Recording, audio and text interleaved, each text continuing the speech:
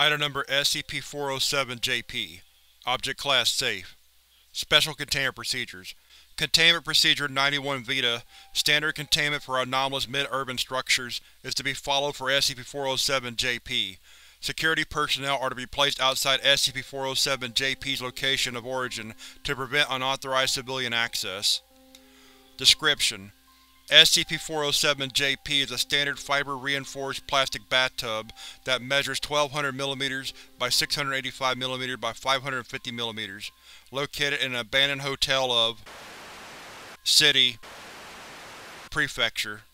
SCP-407-JP was discovered following Foundation investigation regarding the disappearance of a civilian writer for an occult magazine within the writer's assumed destination. All attempts to remove SCP-407-JP have been unsuccessful. SCP-407-JP's bath plug is usually inserted into a drainage outlet. It cannot be removed except during the activation of SCP-407-JP. Upon deactivation of the object, the plug spontaneously inserts itself through unknown means. SCP-407-JP activates whenever an individual directly observes it. While viewing SCP-407-JP, subjects perceive SCP-407-JP as being filled with warm water, despite it being empty. During this, subjects start feeling compelled to enter SCP-407-JP. Subjects who enter SCP-407-JP will claim that they can feel the stated warm water to their shoulder height, and will begin to perceive it as if they are in a relaxing dream. During this process, any attempt made by the subject to touch SCP-407-JP's plug will fail. The subject will not be alarmed by this.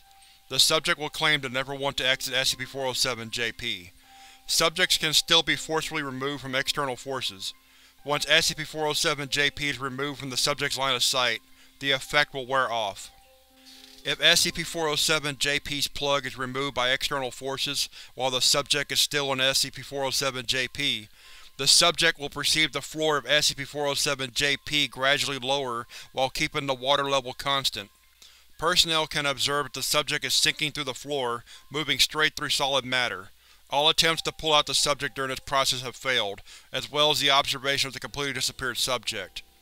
Inspection of SCP-407-JP's plumbing trap revealed a large amount of the composition which is consisted of tear fluid and human saliva. The origins of these materials are currently unknown.